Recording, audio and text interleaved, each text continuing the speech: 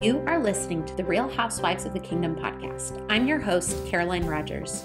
In this sweet space, you'll hear from women who are like you and some that are not. We will talk about how God is walking with us through the good and the hard on subjects like marriage, homemaking, friendships, ministry, parenting, and seeking God. You will also hear from me, sharing what God is doing in my own heart. The enemy of our souls wants us to feel alone, and that couldn't be further from the truth. So if you are like me and need that reminder, join us as we laugh and cry together, giving God the glory through the stories of our lives. Hey everybody, welcome back to Real Housewives of the Kingdom. This is Caroline, your host. I am really excited to have you here today. If you are new, welcome to the podcast. I hope that you are encouraged today. If you are a returning listener, thank you so much. I so appreciate you listening and just for your encouragement to me about the podcast. So thank you very much. Well, it is December 8th, and we are in full swing of the holidays. And I had always planned to end my Quiet Time with God series on this note of Advent. So generally speaking, I do my planning for the podcast months ahead of time. So usually in early January, I'm praying on and making a show schedule so that I can be prepared and get my interviews and be in the Word and in just time with God about each episode well ahead of time. And so I had always planned to end my Quiet Time with God series, which if you haven't listened to those episodes, go back and listen to the last 3 episodes. I have sweet interviews with ladies in different seasons of life, and we talk about how they prioritize spending time with God and why that's a really, really important thing. It's been some sweet episodes, but this was always kind of planned to be part of that series. And I thought, well, I think I should do one on Advent. And I prayed about and have been thinking about exactly what that would look like. And initially I thought I would do kind of a more formal, the history of Advent, why we turn our eyes back to Jesus, and kind of the history of the church with Advent. And yet the Lord was kind of tugging on my heart with a different thought. I realized that last year I felt very stressed at Christmas time. I felt a little bit sad. I felt overwhelmed just at our new life circumstance. There was nothing really bad happening. It was just we live in a new city, and I had kind of a lot of expectation for the holidays. I think we often, even if we are Christians and we are focusing our holidays on time with Jesus, we kind of like put so much weight on Christmas and what it might bring, or even Thanksgiving or this entire holiday season. You know, we look forward to the food we're going to eat, the people we're going to hopefully see. We think about fun things we want to do with decorating our house, with baking, with seeing family and friends, with watching, holiday movies, and maybe getting some extra time to celebrate and relax. And really, don't we all need it? I mean, we careen towards this time of year, and it's sort of this like respite at the end of a long year where we almost get permission to celebrate. And it kind of sounds weird to say permission to celebrate, but it's almost like we need to give ourselves permission to celebrate in this world, because we feel so much pressure from so many different places, whether that's pressure somebody else is putting on us or whether that's pressure we're putting on ourselves. We feel so much pressure. And so then when we are coming in view of the holiday season, we kind of think, oh my gosh, here it comes. We're going to have a minute to relax. Or the holidays could also bring up some really overwhelming feelings. I mean, you could have feelings of sadness. You can have feelings of just overwhelm that it's already that time of the year. If you are not planning on slowing down and celebrating, the holidays bring an extra burden.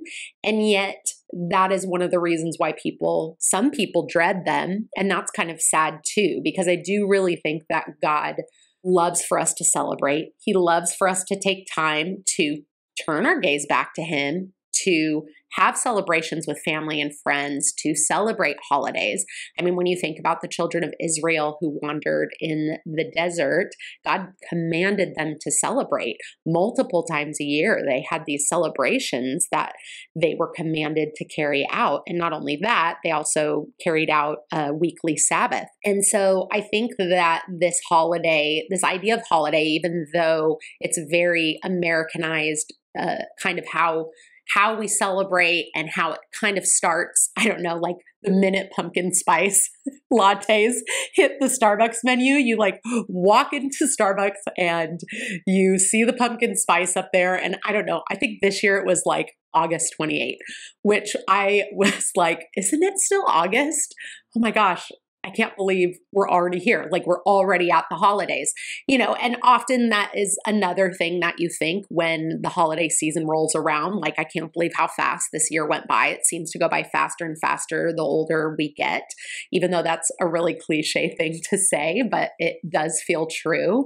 But I just love the holidays. And I know that even though I continually turn my gaze back to Jesus over Christmas time, especially, and over Thanksgiving, try to focus on being thankful, there are things about the holidays that I really look forward to. And I know last year, like I mentioned a little bit earlier, I was feeling still a little unsettled. We're in a new city. There's a lot of changes with my family and, living in different states, and there's also changes with our job, and where we live now doesn't make it as easy to travel. And if you listened to our Christmas episode last year, which was episode 57, my hubby and I talked about how we used to do a lot of traveling for work, and we loved that season of our lives. And we have spent Christmas actually in a lot of different cities all over the world. So we did a whole episode talking about that. If you're interested to hear where we went and what we did, go back and listen to episode 57, especially if you're looking for Christmas themed episodes. I actually have, this will be the third one thus far. I did episode 16 where I talked about celebrating Christmas and kind of the tension between the Americanized Christmas and Christmas that we celebrate because of Jesus' birth, and where me and my hubby kind of stand on that and just my views on that. So you can listen to that one on episode 16. And then episode 57 is the travel episode where my hubby and I talked about celebrating Christmas all over the world. So it's not like I haven't not been home for Christmas or been somewhere totally new and different for Christmas. That is definitely something I'm very used to. But I think that there was just a lot of things by living here. We're not, it's a little bit harder for us to travel. We live on the central coast of California, and the airport situation is just a lot different than it was living down in LA. In LA, it's a lot easier to travel. It's a lot more affordable to travel. And I think I had kind of placed this ideal of, we moved into a Hallmark movie, which I say that all the time about moving to Paso. And it's true. It's so cute. And there's so many cute, quaint things about being here. I mean, literally our lives are like the story of a Hallmark movie, because my hubby grew up here and he hasn't been here in 31 years, and we moved back home, and I've never lived here before. So I feel like our story is kind of like a Hallmark movie story. And I think I had these ideals about it and didn't really address kind of what it was going to feel like to have such a change in pace. I mean, we're used to having a much faster pace, but our lives, I mean, we are very busy with, I would say my hubby's job is probably the busiest that it's ever been. Like, he works more than he's ever worked in his life at this point. And it's not to say that we didn't have times where we worked a lot, but often it was there were breaks in the middle of it. So we might work on a TV show, and we might work 20-hour days, but that TV show only filmed 8 episodes or whatever it was. So then you have kind of a period of stopping, or you might be on tour for a few months, but then, and you might be working, 3 days straight without sleep, but then you get this respite. And so that was kind of the pace that we were used to.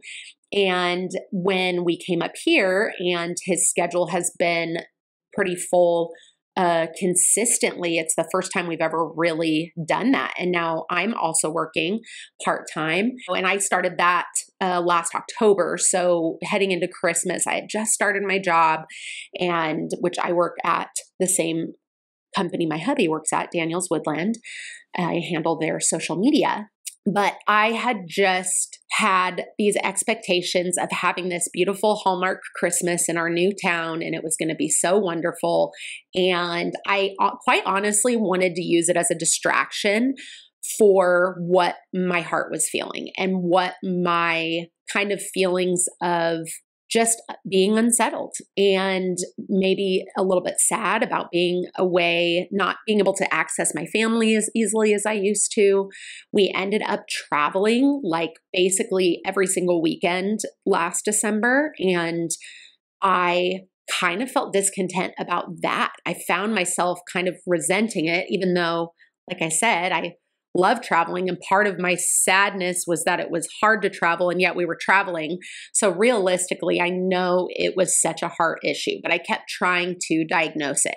I kept trying to think, wow, we feel so stressed because we're traveling every weekend. And I was kind of bummed to not experience a lot of Christmassy things here in our new city too, because we were gone on the weekends. But honestly, we were gone doing some really sweet things. We were seeing our niece and our goddaughter do the Nutcracker. We traveled down to my sister's house for Christmas, and it was wonderful. We loved it, but we loved those times with those people that we love. But I found myself at the end of the season feeling worn out, feeling a little dissatisfied with my Christmas experience. It was like, it wasn't all it was cracked up to be. Christmas wasn't what I was expecting, and I was expecting to feel better by the end of Christmas. So, is there an exchange policy on this Christmas thing? And so my fix it to how I was feeling was that we needed to make sure that this coming Christmas, the next one, that we weren't traveling at all, that we would just, every other Christmas would be the Christmas that we travel so that we can get our rest and so that we can enjoy Christmas here at home. And not to say that it's a bad thing to manage how much you're doing over the holidays and to be really wise about your time, but this was not something I was consulting God about. This was something that I was trying to prescribe for myself how to fix what I was feeling. And realistically, I was feeling, like I said, a little discontentment, a little bit of unsettledness. There was just, a little sadness with how much work my hubby was doing. And then now I was sharing my precious weekends with other people. And so there was a lot of really, ugly things that my heart was battling. And not to say that I didn't throughout, while I was kind of wrestling with these things, that I wasn't trying to turn my focus back to Jesus every time that I felt it. But I definitely noticed how I was like, well, the next Christmas, it's going to be different. And so I was sitting there and I was, figuring out what our December might look like and what are we going to do for Christmas. And I felt like I heard the Lord say, can I talk to you for a minute about this? And I paused and I realized, oh my gosh, I really don't think I consulted the Lord about my plan for how to fix my quote unquote Christmas. And I sat a little bit with him and I prayed and I sat quiet, and he really showed me that, my heart was wrong last Christmas. I was looking for Christmas to distract me from my negative feelings. And as I was thinking about it, honestly, Christmas, a lot of people feel negative things at Christmas, realistically. Like at current, I have some really good friends who this Christmas, they had parents last year, and this year their parents are both gone. I have friends whose family and people that they love have been diagnosed with really hard diseases. I have friends who have moved and are feeling sad and lonely. I have friends who have lost jobs. There's all of these things that really, I mean, those kind of things are no respecters of persons or holidays. It's not like these things take a break because it's the holiday, you know? These things kind of just come. And honestly, when I was thinking about the children of Israel in the desert and God commanding them to celebrate, I mean, they obviously had hard things too. And I kind of wonder if God set up these things at certain intervals to remind them to celebrate and remind them of his goodness continually, because we do have a tendency to try and prescribe our own cure for how we're feeling and what we're doing. And we have a hard time remembering to turn our focus back and take a moment to celebrate despite the hard things. Hey guys, it's Kevin and Caroline Rogers. As you probably know by now, we love our marriage and are so passionate about giving others the tools they need to truly have a joyful marriage. It breaks our hearts to know the divorce rate, whether you are a Christian or not, is 50%. Yikes. We also know that nobody gets married and hopes to have a divorce. Exactly. This is why we feel God has given us the motivation to equip as many couples as possible before walking down the aisle. On our 20th wedding anniversary, we launched an online premarital course. We share our own experiences as well as what God's Word says about marriage. In it, we go over 5 cornerstones of a healthy, God-honoring marriage and give you tangible tips on how to walk in it.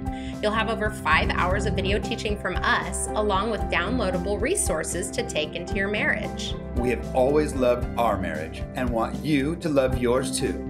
If you're getting married and would love to have some great tools to take into marriage, join us today for the course. Hey, even if you know anyone who is getting married, be sure to share this info with them. Link to the course is in the show notes or on our website, marriedrogersneighborhood.com. While you're busy planning your wedding, don't forget to plan your marriage. Join us and learn how to thrive and not just survive. And the other thing I was thinking about was how Mary, so when Jesus came, so the first Christmas, I mean, the Jewish people, we were under heavy persecution from Rome. I mean, the taxes, it was just a very cold and dark time for them, for God's people. And, it had been years since there had been any major miracles and signs from heaven that God had sent. The people were just still waiting in hope for the Messiah. But I mean, it was a really dark time. And we kind of equate Mary to like when she accepts being the mother of Jesus, when the angel comes to her and says, you're going to have God's son and you're going to call his name Jesus and he's going to save his people from their sins. I mean, this was prophecy. This is something that people had been waiting for. And so there was definitely a glimmer of hope in that. But you know darn well that sweet virgin girl, who was obviously an upstanding, humble young woman, for God to have chosen her to be Jesus' mother. And yet, I mean, gosh, there had been so much going through her head. Like, how are people going to know that I didn't go sleep around and get pregnant? How is Joseph going to know? She was betrothed to be married to Joseph. And how is God going to manage all of these things? And yet she said, do with me as you will. I'm your servant. Like, I will do whatever you ask me. But I think we just sometimes forget the tension of the moment, and that there was so much tension there. If you've ever watched the movie Nativity Story, we watch it every year. I love it. I love the just depiction of how the Christmas story is carried out. Obviously, they take some creative license with personalities and things like that, but I feel like it's still pretty right on with scripture. And I love the moment in that movie where Mary and Joseph are leaving to go be counted and taxed while Mary is pregnant with Jesus. And everybody is like sneering at them, giving them dirty looks. And it is just such a reminder of this moment that we all look at. And we have these nativities with these beautiful angelic Mother Marys with these cute little baby Jesus in her arms or in the manger. And we forget that that first Christmas was no picnic. And that first Christmas had no absence of tension. And not to mention the tension of the people, but the tension of God coming into the world. And, you know, just even the fact that she trusted that and took God at what he said, that there's still so much unknowns. How many people will believe? Anyway, this is something that I just think is so important to remember. And this was obviously something that I knew even last Christmas. But what I was thinking about was how I was feeling tension about certain things in my life, and I was trying to cover it up. I was trying to cover up the tension or wait for it to subside, which I know we all do. And I don't think that it's a bad thing to desire to have the respite, to desire to have the release of the tension. And I mean, ultimately, that is how God designed us. I mean, he didn't design us to be having to deal with this sin. I mean, we see the effects of that all the time. I mean, our hope is in him, and we are going to experience hard times here. And even though we know that, and even though Jesus told us that we will experience hardship here, but he said, take heart, I have overcome the world. And I don't know why, but in the middle of the tension, it's really hard to take joy. Like I think about in James, where he says, count it all joy when you face trials of many kinds, for the testing of your faith produces perseverance.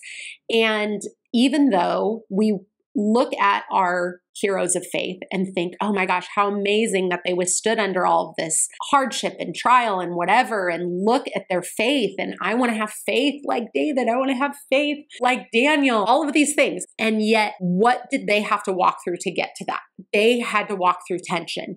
They had to hold tension. And like James said, we should count it joy, which dang, that's hard. I don't want to count it joy. I want the tension to go away, and I want to have a happy, pappy Christmas that makes me feel all warm and fuzzy inside. And I want to feel God's spirit. I want to feel peace, and I don't want to have to feel the tension. But the truth is, God's promise is that he's brought us peace despite the tension, that there will be tension, and that when that comes, and there will be moments of release and relief, but he will give us peace in the middle of that tension. But we can't place our hope in other things. We can't try to cover it up. We can't think, well, finally, when this tension releases, then I'll be able to be joyful and serve God here where I'm at. We can't do that. We have to have a heart of praise. And, you know, I really love how after Mary gets told that she's going to have Jesus, she responds with this song. You can find it in Luke 1:46 through 55. And as I read it, I want you to picture not this angelic Mary who sees the redemption of the world through this baby, but I want you to listen to her words in her heart with the thought of a woman who had a whole lot of unknowns ahead of her, but a woman who knew and trusted her God. And Mary said, my soul magnifies the Lord, and my spirit has rejoiced in God my Savior, for he has regarded the lowly state of his maidservant. For behold, henceforth all generations will call me blessed. For he who is mighty has done great things for me, and holy is his name. And his mercy is on those who fear him from generation to generation.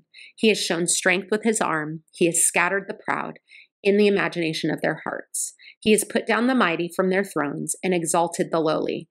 He has filled the hungry with good things, and the rich he has sent away empty. He has helped his servant Israel in remembrance of his mercy, as he spoke to our fathers, to Abraham and to his seed forever. And I just love this because this is a reminder that I consistently need to remind myself when things are tense, when things are unknown. We need to respond in worship and trust, even if what we're feeling isn't what is coming out of our mouths.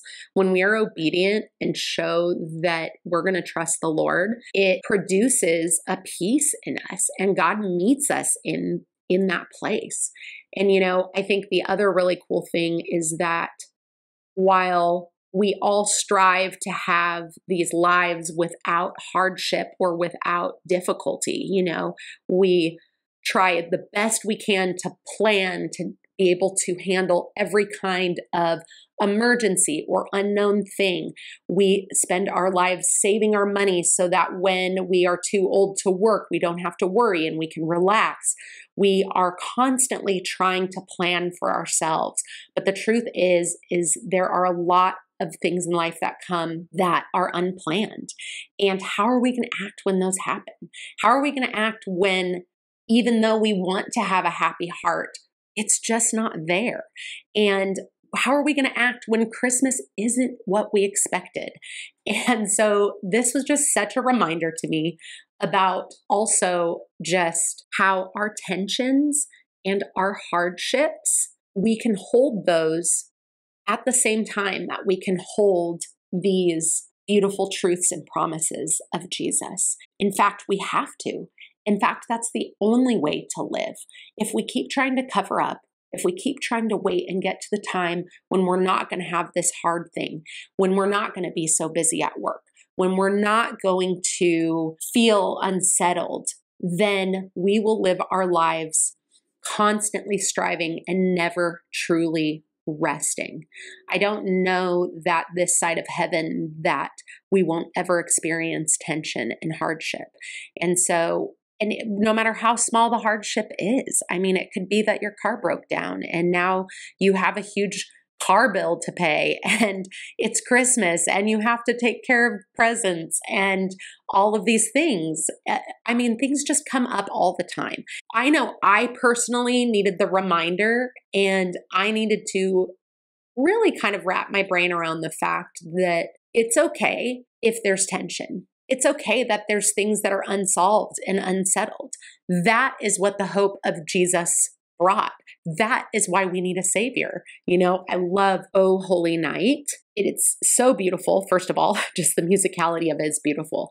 But I love the line, "A thrill of hope, a weary world rejoices." And aren't we weary? Don't we need the hope of Jesus this Christmas? I know I do. And so I hope that this episode has encouraged you. I hope that as you consider Advent, as you consider turning your eyes to Jesus this holiday season and remembering why we celebrate, first of all, I hope that you'll celebrate. I hope that you will really truly enjoy the celebration, even in the midst of the hard things, even in the midst of the things that aren't quite figured out or that make you sad. I hope that you will celebrate with the knowledge that Jesus came for all of that. And Jesus gave us Christmas to celebrate him and remember that there is hope despite all of the things that aren't quite worked out yet. And I also hope that you will be able, like me, to figure out how do we work out this holding of the tension of the good and the hard things, and lean into Jesus, holding them both, being able to be joyful, leaning into his peace, and just living with joy, not because of our circumstances or because everything worked out right. That's not even true joy. When you're happy because your circumstances are good, that is a shaky ground to stand on, my friend, because your circumstances, I guarantee you, will change. They will change until we walk into the doors of eternity. They will continue to change. So we can't depend on that. We can't look for happiness in our circumstances. We have to learn to hold the good and the bad in the midst of life and celebrate, not because everything is perfect now, but because we know the God who is the author and perfecter of our faith. And like it says, the prophecy in Isaiah 9:6-7, which was written like 700 years before Jesus was born. "For unto us a child is born, unto us a son is given, and the government will be upon his shoulder, and his name will be called Wonderful, Counselor, Mighty God, Everlasting Father, Prince of Peace. Of the increase of his government and peace, there will be no end upon the throne of David and over his kingdom, to order it and establish it with judgment and justice from that time forward, even forever. The zeal of the Lord of hosts will perform this. So I don't know about you, but this Christmas, I am going to preach the gospel to myself, like the worship song says, when I need to hear it. And I am going to not despair when I have moments of tension, but continually turn my eyes back to Jesus, enjoy the celebrations, trust him for what he's put in front of us. Just so you know, we are traveling again this December, that we really did feel like there were things that we needed to do and people that we wanted to love on, and that was truly our heart. And honestly, I have so much peace about it. And this was after this surrender to the Lord of realizing that I was trying to fix my feelings last year, and really He is the only one that can do it, and he did. And I just wanted to share that with you.